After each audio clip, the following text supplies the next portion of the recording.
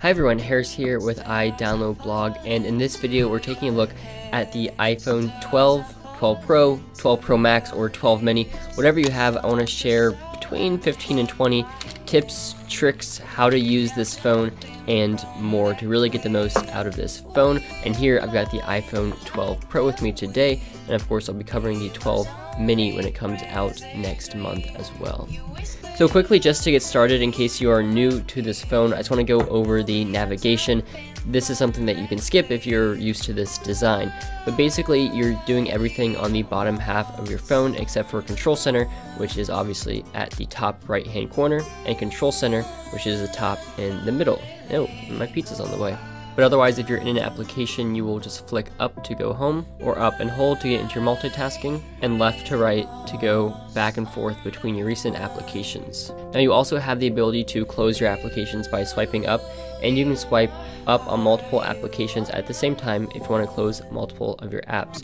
Now, a lot of people instinctively close all of their apps when they're done using it. However, this doesn't show to improve performance or battery or anything like that on the iPhone. If anything, it's probably using a little bit more battery life because each time you do that, the app has to restart when you launch it, and the iPhone manages that automatically if you just leave the apps running in the background. Okay, so the first tip I want to go to is in Face ID, and this isn't new for this phone, but it's something that I think is pretty nifty.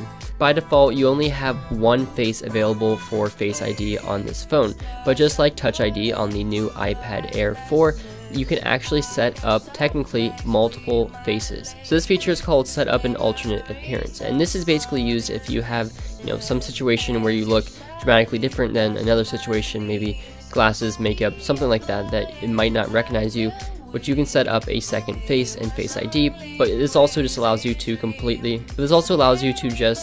set up a second face on Face ID, so you can have another person, and this is good for a significant other or just anyone else you might want to give access to a device. Now, another thing that I'd like to actually turn off is password autofill. So by default, you can use your iCloud keychain in something like Safari. If it will autofill your password, it'll scan your face and then enter in your autofill password. If you turn this off, you'll no longer have to scan your face, and it will just enter in your information, your saved passwords and usernames for different apps, which is what I prefer. It's not as secure, but that's how I prefer it. So that's a nice feature to turn off on this phone. Alright, next I want to talk about charging, because I know it's a little bit confusing with this phone.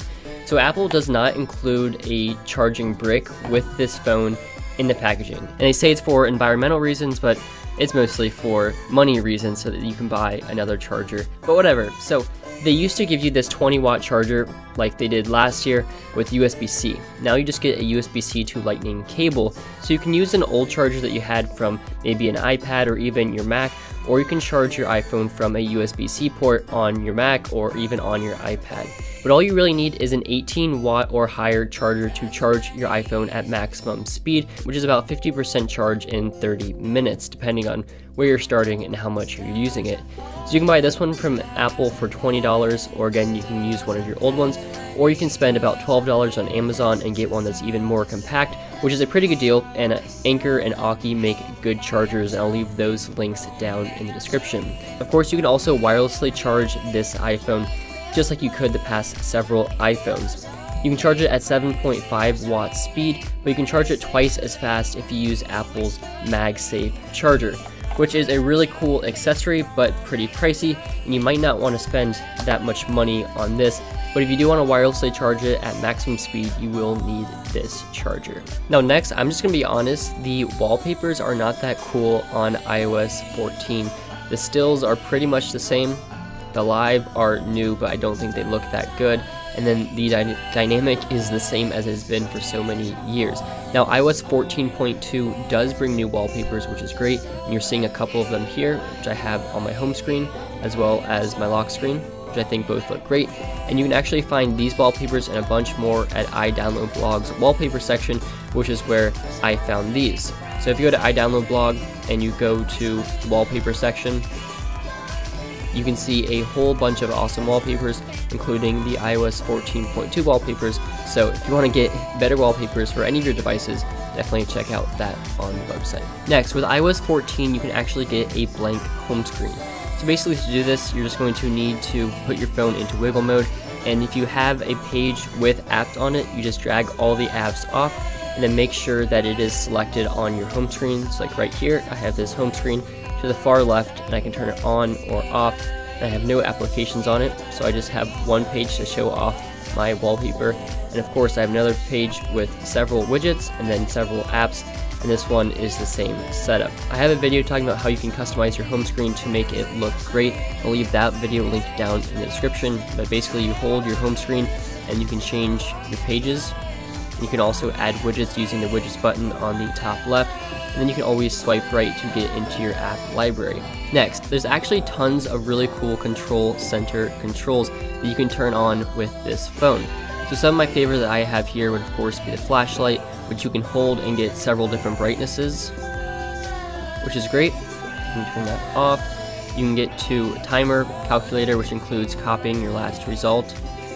The TV remote app is great. If you have an Apple TV, you can very quickly control it using this quick control center toggle, so you don't have to go looking for your Apple TV remote. Dark mode is always a great one, especially with these new iPhones. It looks great with these smaller bezels. This one is announce messages with Siri, which is great. You have low power mode. You can quickly start a new note or scan a document just by clicking that, which is awesome.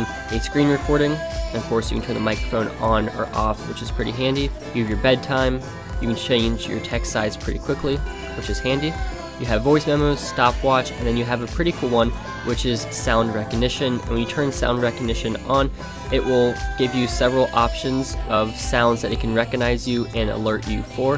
So if you go into accessibility and you go into sound recognition, you can see all of these different sounds that it will alert you if it hears.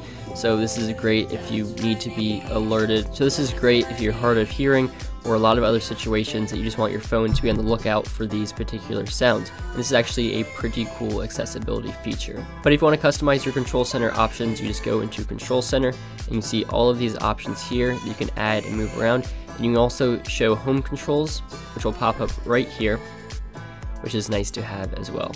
Next, so the iPhone does get pretty dim in terms of brightness, but if it's really dark out, you're going to want to get even darker than that. So what you can do is go into your settings, and then accessibility, then go down to accessibility shortcut, and if you do reduce white point, and then you triple click your power button, you see that the screen just got even dimmer, just by triple clicking there. And that's a great feature. Next, inside the camera, there's a feature that Apple brought over a little bit ago, but that I think most people didn't really use. So if you're in the Photos application, you can actually hold, and this starts a video where it used to do a burst. And now you can do the Snapchat feature where you drag to the right and lock it, and it'll just keep recording and you don't have to hold anything. You can also take a photo by clicking that. But if you actually want to do a photo burst, you just drag it to the left and it will take a burst. So it's a little bit different than past years' models. Of course, if you're in the video mode, you can tap at the top corner and you can change between the different camera settings. So changing the frame rate from 30 to 60 and changing from HD to 4K. You can see 24, 30, and 60 are the options there. And the same thing for slow-mo. You can change between 120 and 240 frames per second, but no options for time-lapse. Now, if you're using the camera, you can change between the 0.5x, the 1x, and the 2, or if you're using the iPhone 12 and the iPhone 12 mini, you're just going to have the 0.5x and 1. But what you can also do is click on that and drag, and you'll get a little wheel that you can go to whatever you want, not just the 0.5, the 1, and the 2, or the 0.5 and 1. And this allows you to easily zoom in and out, but you can also pinch to zoom. Now, one of the settings that I like to change is under camera, and a few things that you can do here. You can turn the grid on or off, which I do like just for the sake of positioning and getting the rule of thirds when you're taking photos and videos. Then you can also have the options to preserve settings. So if you change something while you're shooting, you can choose between whether you want it to keep those settings or go back to default.